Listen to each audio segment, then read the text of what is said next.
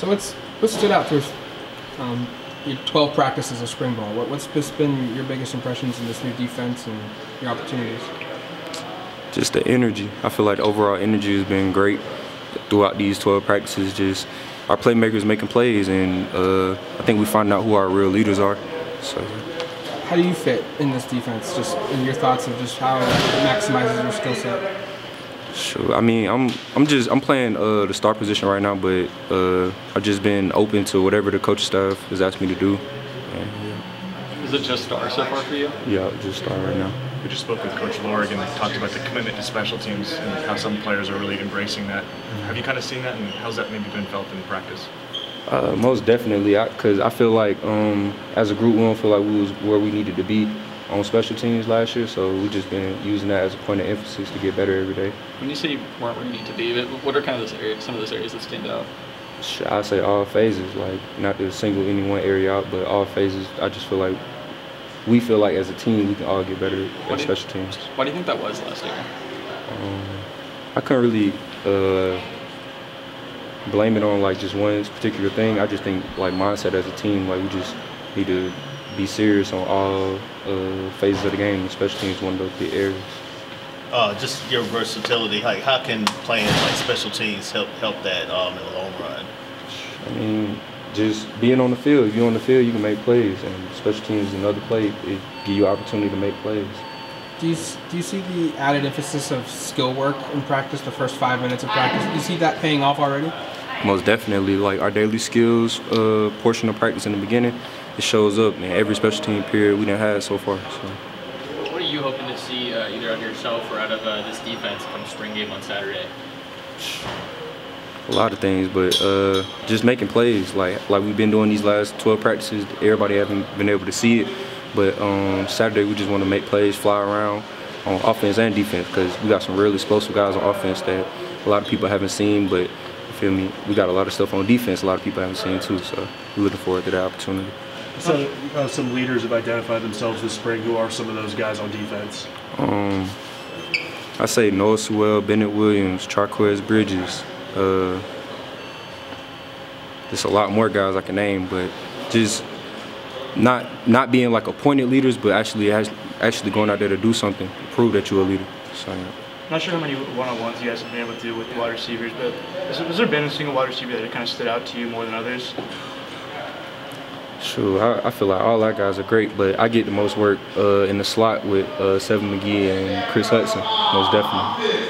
Last week, Bennett was talking about how last season it felt like a competition between you and him for a spot, and this year he says you guys are still competing, but it just feels different. Just what's your experience with that? Sure, I feel like we two older guys, like we know how to get each other better. Like it's going into our third year together, yeah. So you know what I'm saying. We just know how to get each other better every day. That's really it. Well, you're one of those really disruptive players between particularly interceptions, certainly, but a lot of opportunities for you in the slot and stuff. When Coach Lanning's looking for a lot of havoc, I mean, every defensive coordinator is, but it's a big part of what they do. It's how they had a lot of success at Georgia. How do you try to walk that line of getting what you want done, creating that havoc, getting those PBUs, those disruptive plays, and being that aggressive, but not going, I guess, too far to get burned on the other side? I feel like for me, my point of emphasis is just every practice. Like I didn't ask my coach, Coach Lord, just be on me about it, just running to the ball. So I feel like if you're around the ball, you can make plays. If you're not around the ball, you're not gonna be able to make as many plays. So I feel like that's been part of the reason we've been able to make a lot of havoc plays this spring. Really just emphasizing running to the ball as a defense. So. What do you think of Tosh the boy so far? As his first time as a defensive coordinator at Oregon. Like, what are your first impressions of him, and what do you like about him during practice? Man, I'm a big fan of Tosh. I've been a big fan of Tosh since I was young, because he actually coached one of my cousins at Alabama. So I was just young, just seeing him, just seeing his energy and stuff like that. And then when I found out he was coming here, it was crazy, like small world.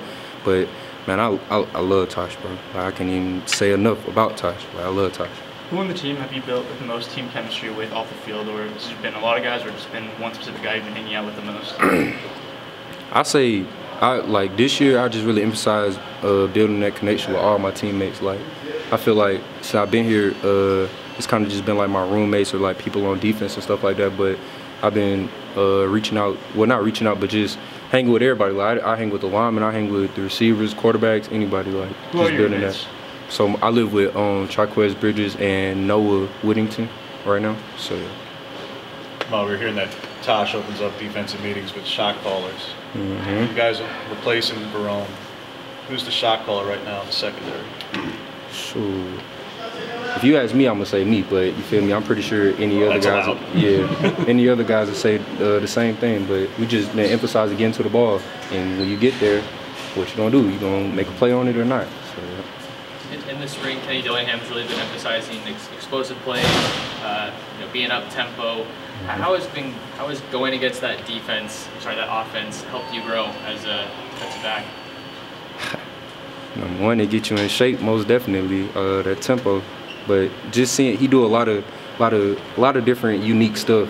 Like it's definitely a mind game. Like you got to be able to play pre-snap if you're gonna be successful against that offense. So I like it. Then it said they're gonna make a lot of defenses look kind of silly this year. Is that the feeling? Yeah. If you ain't know your P's and Q's, yeah, it's gonna be ugly. Thanks, Jamal. Thanks, Jamal.